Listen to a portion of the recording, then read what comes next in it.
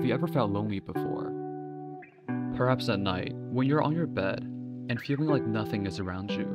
Or perhaps at a gathering where everyone you know is occupied with someone else and you don't know who to talk to. Or the time when you really needed to tell someone something, but found out that there's no one there for you to talk to. The feeling of loneliness is truly a pressing issue that affects one's mental health and well-being, and it could happen to anyone. According to Statista, 1 in 3 adults worldwide has felt loneliness. Some research suggests that loneliness is associated with an increased risk of certain mental health problems, including depression, anxiety, low self-esteem, sleep problems, and increased stress. So you might be wondering, who's going to use our product?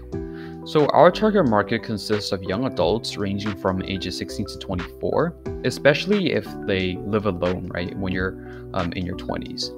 As well as people above 65 years old, and also people with any social disabilities or aren't as effective when communicating and interacting with others. So we believe that young adults nowadays are more susceptible to loneliness and the loss of social skills because of the increasingly prominent trend of spending too much time indoors and online, especially with the pandemic.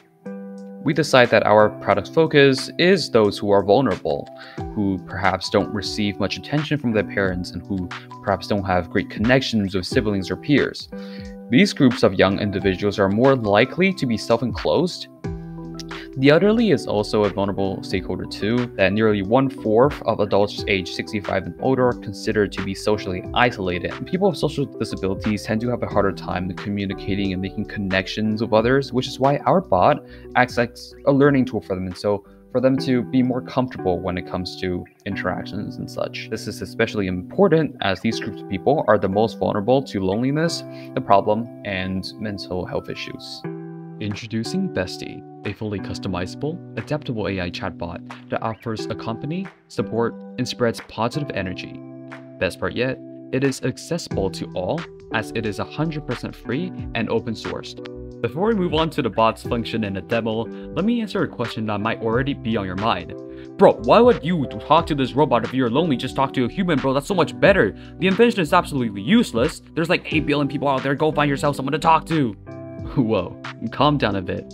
Let me show you the comparison between talking to a human and using our product, and why specifically, for our identified consumers, our bot is a better option. So first of all, accessibility and convenience. You can talk to the bot anytime you want. You don't have to get worried about being left on scent or seen.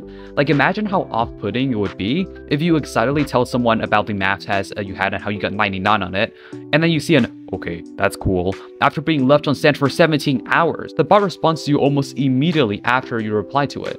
Our bot is accessible to everyone in all platforms, meaning you can talk to it whenever and wherever you want, which helps significantly if you're an immigrant and your family and friends are in a different time zone, and when you try to talk to them, they're asleep. This is also available on all platforms to adapt to consumer needs. So for example, younger generations might prefer using Discord, so our bot can adapt to a Discord bot to adjust to that demand. On the flip side, the bot could also be used on platforms where older generations might want to use more, like Facebook. Second, privacy. If you don't know yet, humans can be really toxic. Like, you don't know if you can fully trust them. Like, I'm sure you know incidents where you thought someone was your friend, but then they trash talk you, leak secrets, or judge you from behind your back. Like, Bestie, on the other hand, would never betray you. We'll be showing you how we ensure our users' privacy later and our competitive advantage and functions. Thirdly, accessibility. The bot can adjust its talking style for the needs of different users. Like, sure, for example, a teenager can talk to their parents, but what if who they really need is a friend who won't judge them when they tell them a secret? Like, the bot can do that, but their parents can't. Now, let's go through a demo of how you can customize a bot yourself and how the bot works. As Eric said earlier, our product provides a safe outlet for conversation without the fear of rejection and humiliation. To ensure the privacy of our users, we have made our software entirely free and open source, so that anyone with the technical know-how can run our program, or even modify it to make it better. First, get the code from the GitHub repository of the product, and open it up in a text editor. Should you want to add extra bots to your version of the program, simply create a JSON array of all the training data the bot will use, name the file yourbot.json, and then drag it into the bots directory. Once you have all the bots you want, run chatbots.py to train the AI of every single bot.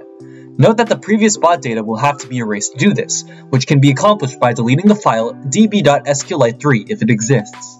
Chatbots.py needs to be run only once, as the bot will be saved once the file has been run. Then go to main.py and set the name of one of these bots to be the default mode that the Discord bot will talk in. This can be specified in line 9 of main.py. Once this is done, create a Discord bot with all intents enabled, and set the bot's permissions to be able to speak in both channels and threads, and set it so that the bot can view channels. This will generate a valid invite link to add the bot to your server. Once the bot is in your server, paste your bot token onto line 74 of main.py, where it says token, and run your bot. Once the bot says ready to go, everything should be set to use. To talk with the bot, simply ping it or reply to a previous message the bot sent. Should you wish to change the mode that the bot is currently on, use /mode and put in the mode of the bot you want to talk with currently.